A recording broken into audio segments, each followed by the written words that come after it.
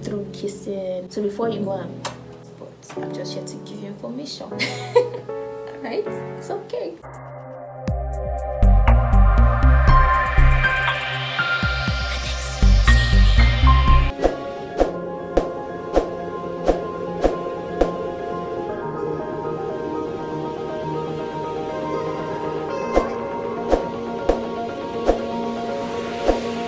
Hi everyone, my name is Adex Ijogene Omotola, or you can call me Adexi for short. I'm a medical doctor and a surgeon, and this page is basically about lifestyle in general. Now, this video was highly requested. I dropped a video a few months ago about the types of food to avoid when you have ulcer. I mean, I got emails, I got DMs, even under my comment section about people complaining. This is the same thing we get from patients in the hospital. Like, I'm in Nigeria currently. Patients are always complaining that, what are we supposed to eat then? You said we should eat this and eat that. What are we supposed to eat? That we are trying to starve them. Like, it's so funny, it's hilarious, right? So now, if you're wondering or you're curious about what to avoid and you've not seen my last video, you should probably check that out. You should definitely check that out before you watch this video, or you wait to the end of this video then you go check that out. So in my last video, I talked about like the types of ulcer, right? I mentioned that we have esophageal, we have gastric, and we have duodenal. So duodenal ulcer is usually at the first part of the small intestine, right?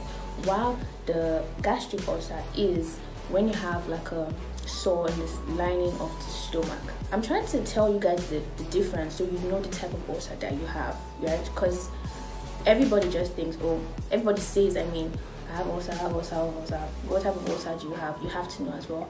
When you have duodenal ulcer, you notice that the pain that you feel gets relieved after you eat. While for gastric, it depends on what you eat, though, but the pain increases after you eat. For duodenal, you notice that you have mostly dark stool, and it's very, very common in male. But for gastric, there's always vomiting and weight loss. So basically, in all these things that I just said, you would feel pain.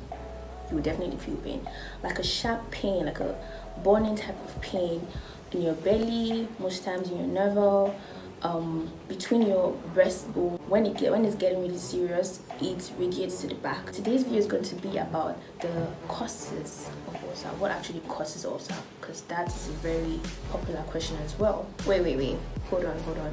If you've gotten to this part of this video and you've not liked yet, you've not subscribed, please, I mean, what are you waiting for? If you're already interested, make sure you subscribe, click on the notification button so you get notified any single time I post a video. I'm back right now, I promise you guys.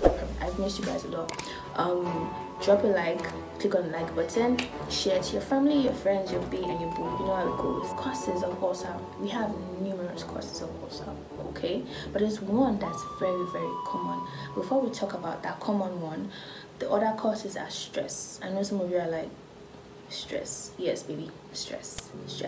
Drinking of extremely hot beverages. Some of you just can't do to wait for your tea to get cold. You just like to be taking a hot thing. Understand, but take it easy. Painkillers, steroids, your ibuprofen, diclofenac, you know those ones that those pharmacy will just pack for you whenever you're feeling pain. Those ones. Drinking of too much caffeine can cause it as well.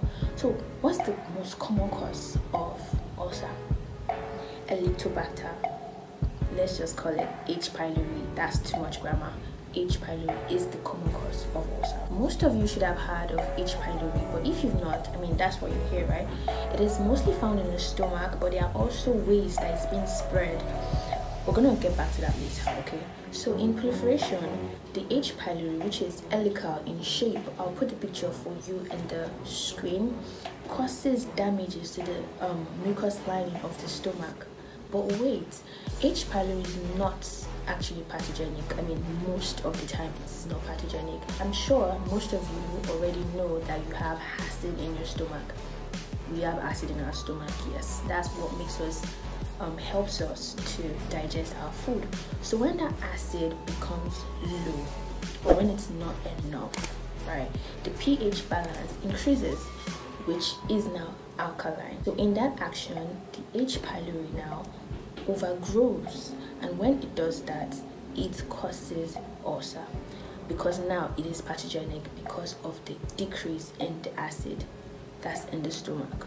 Do you understand me? Basically, what I'm trying to say is ulcer was created by the lack of acid in the stomach, not by too much acid, because a lot of people get this thing misconstrued, and we're just trying to pass good information so we don't get confused here. All right, how can H. pylori be spread? It can be spread from person to another. For example, like a contaminated food, your utensils, vomiting, stool, saliva, through kissing, and oral sex. So before you go on, I know this is really hard because you can't be asking people that do you have ulcer before I kiss you, before we, but I'm just here to give you information. Right? It's okay. Now that we all understand what ulcer is and what H. pylori is, and I'm sure that I've passed enough information, let's now go to the food, like the main reason of this video, the type of food that you can eat so you don't get confused. 5 minutes later. All those things to the bin. Get it from someone that actually have sense. I'm sorry, because most people are like, so if you go to party now, we're not going to be able to eat. I'm always wondering, people just there's nothing to eat anymore. There's nothing to eat anymore. There are lots of things to eat. You cannot deceive us. You are just stressing yourself and you're causing pain for yourself.